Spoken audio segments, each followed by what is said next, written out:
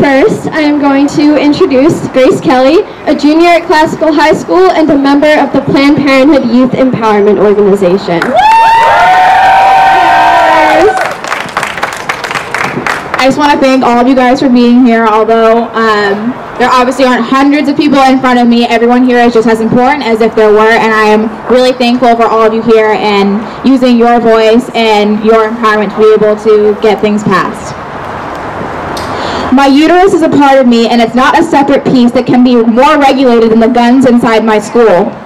Your opinion on abortion is yours, but the moment it takes away someone's choice is the moment you strip another person of his or their rights. Without choice, who are we? If you take away my reproductive rights, it affects every aspect of my being.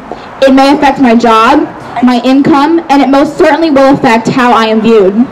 They say that you should never worry about what people think about, but when I am forced to be a pawn in the game of ignorant politicians, their view of me as a malleable object becomes my life.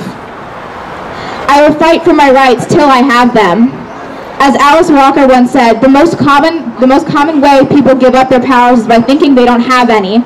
So don't forget the power that you have. Just because this bill did not get passed, we will still continue fighting. We are here today and we will continue to be here, and we will continue to fight until another bill similar is passed or until we get justice for what we deserve. Thank you.